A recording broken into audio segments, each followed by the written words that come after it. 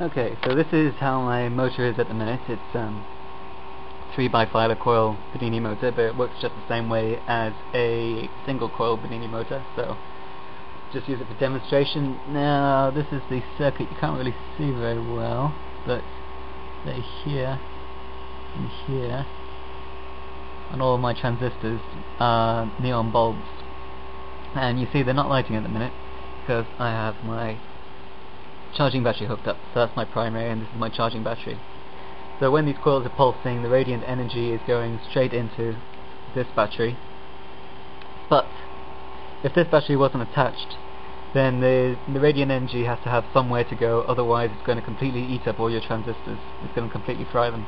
So that's why we have the neon bulbs attached, and like I said, they shouldn't normally light. But what I'm going to do now very quickly is I'm going to detach my charging battery just to show you them lighting. So I'm going to turn off this light so you can see it a bit better. Now, so just for a second I'm going to disconnect it so you'll see. 1, 2, 3. Whew. It's quite a lot. In fact, I'll try it with the lights on just so you can see how bright they are. See, I don't like doing that for very long because that's a lot of radiant energy going through there, and that's going to really chew things up.